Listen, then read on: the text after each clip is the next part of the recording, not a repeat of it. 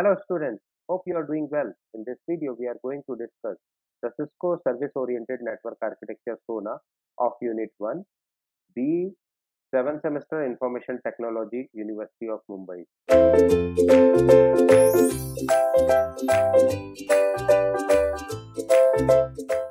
In this lecture, we are going to discuss business drivers for a new network architecture, intelligence in the network, and SONA framework.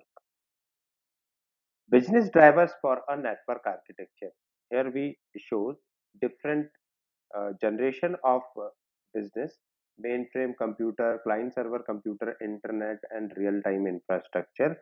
New business requirement: the growth of applications and the evaluation of IT combines drive to need for a new network architecture. In today's business environment, intense competition and time to market pressure are prompting enterprise to look for new IT solutions that can help them better respond to market and customer demands.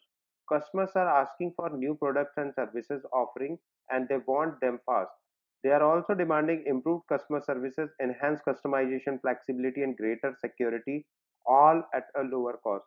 Modern network connect multiple resources and information assets within the organization as well as provide access to external resources. This environment, the IT model has evolved from mainframe to client server to internet to real-time infrastructure, which is shown in this figure.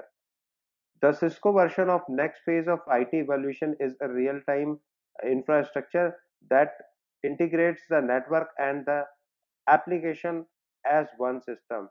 Organizations are finding that networking is no longer just about connectivity, rather network intelligence is starting to play a key role in improving business performance and processes. Intelligence enhances the network's role as a foundation for enabling communication, collaboration, and business success.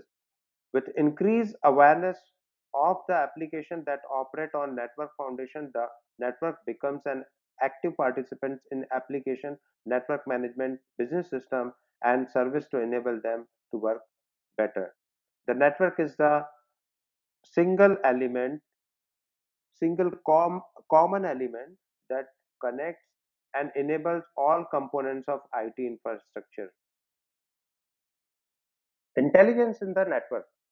Integrating intelligence into network involves aligning network and business requirement to accommodate today's tomorrow's network requirement. The Cisco version of the future includes the Intelligence Information Network, that is IIN, a strategy that addresses how the network is integrated with businesses and business priorities. This version encompasses these many features. First feature is integration of network resources and information assets that have been largely unlinked. The modern converged networks with integrated voice, video, and data require that IT department and other department traditionally responsible for other technologies more closely link the IT infrastructure with the network. Second is intelligence across multiple products and infrastructure layers. The intelligence built in each component of the network is extended network-wide and applies end-to-end. Third is active participation of the network in the delivery of services.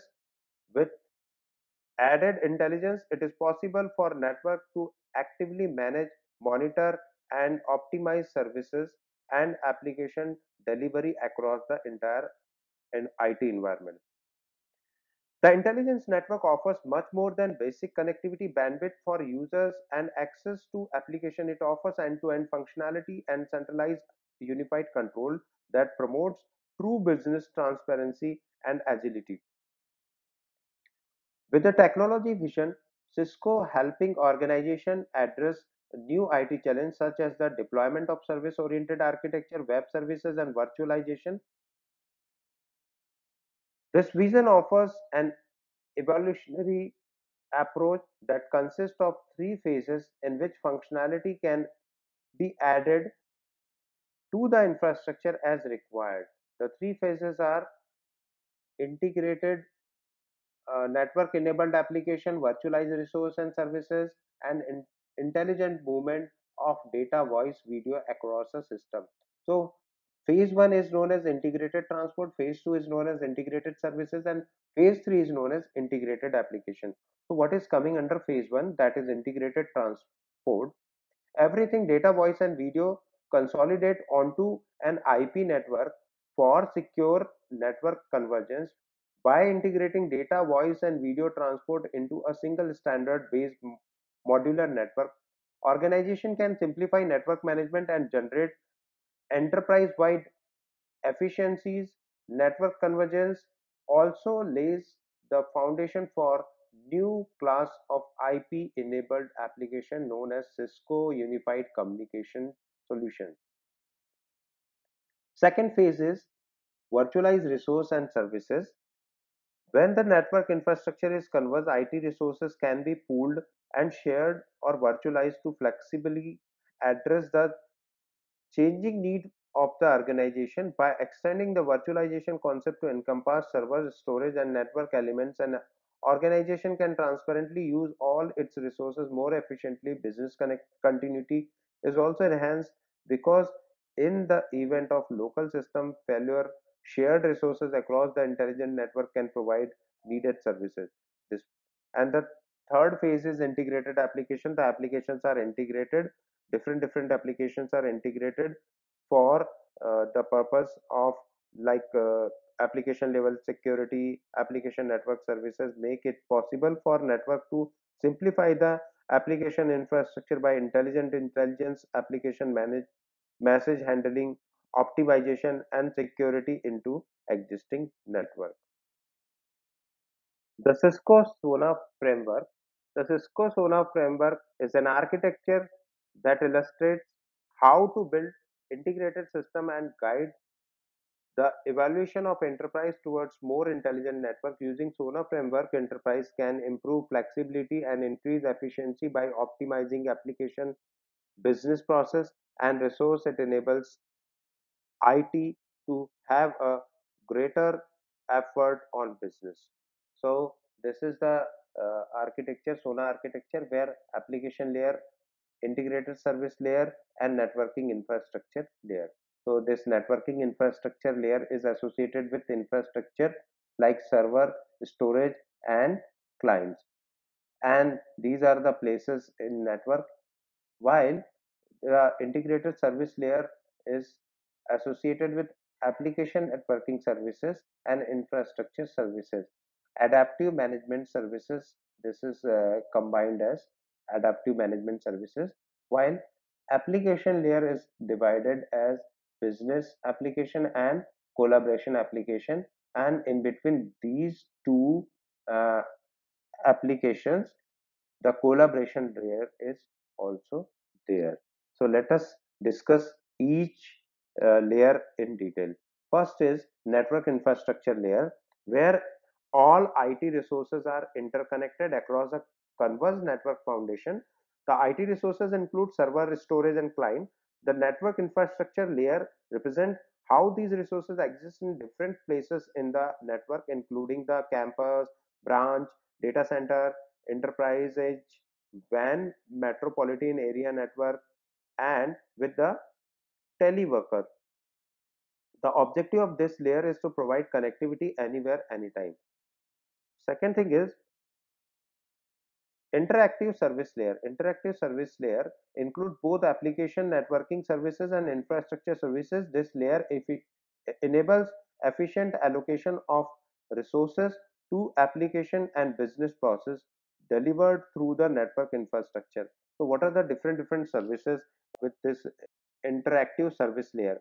First thing is voice and collaboration services. Voice and collaboration services. Second thing is mobility services. Mobility services. Third thing is wireless services. Wireless services. Next is security and identity services. Security and identity services. Next is storage services. Next one is compute services. Next is application networking services. Application networking services. Next is network infrastructure virtualization. Network infrastructure virtualization. Next is quality of services. Next is adaptive network management services.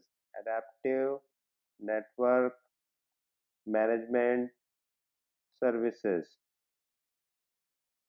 One more is high availability. High availability.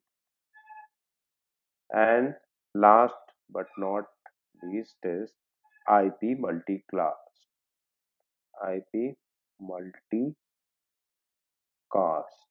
So these are the services offered by integrated service layer. Now come to application layer. This layer includes business application, okay, and collaboration application. The objective of this layer to meet business requirement and achieve efficiencies by leveraging the interactive service layer. This layer includes instant messaging. Different functionalities are available with this layer. So what is this? First thing is instant messaging. Instant messaging. Second is Cisco Unified Contact Center. Cisco Unified Contact Center. Next is Cisco IP Communicator and Cisco Unified Cisco IP Communicator and Cisco Unified Cisco Unified IP phones. Next service offered by the same layer is Cisco Unified Meeting Place. Cisco Unified Meeting Place and video delivery using digital media system. Next is here in the same mm, mm, video delivery using Cisco digital media system, and last is IP telephony. So these are the functions offered by application layer.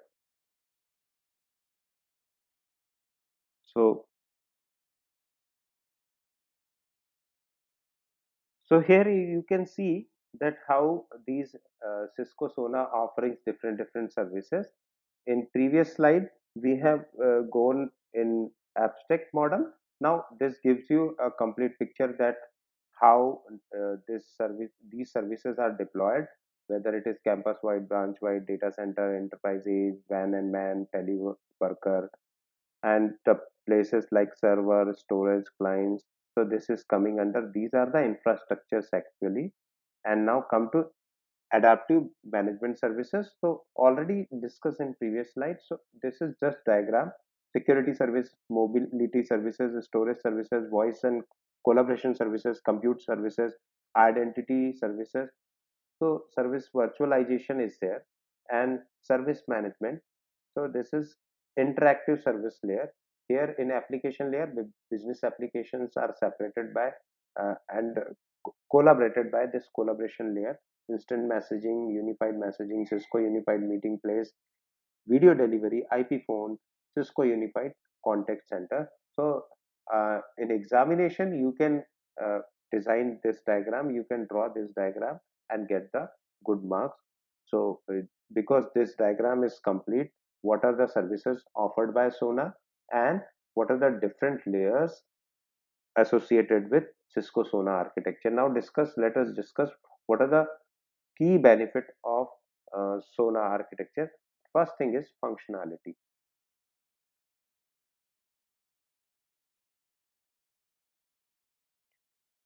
It supports the organizational requirement. Second thing is scalability.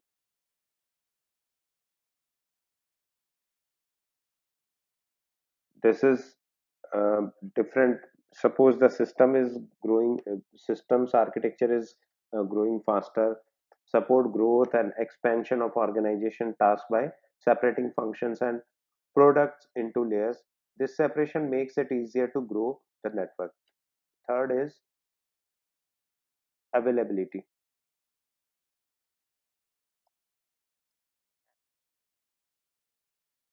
Provides the necessary services, reliability anywhere, anytime. Performance. Provides the desired responsiveness, throughput, and utilization. What are the things? Responsive, responsiveness, throughput, and utilization. These are the metrics coming under performance. On a per application basis through the network infrastructure and services. Fifth is manageability.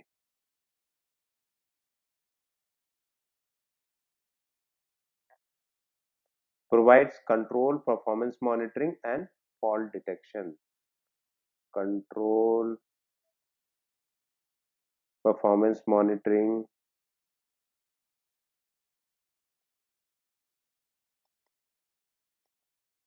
and fault detection.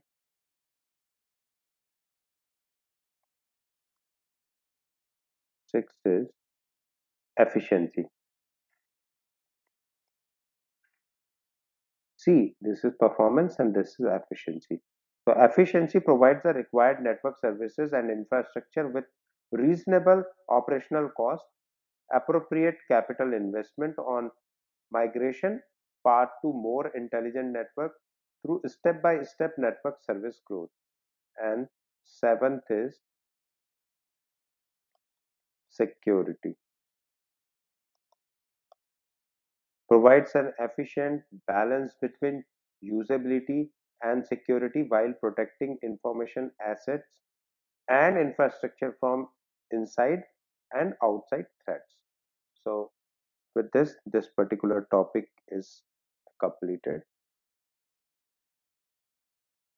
In this lecture, we have covered business drivers for new network architecture, intelligence in the network, SONA framework, and benefit of SONA. In next video, we will take care about network design methodology. Thank you all.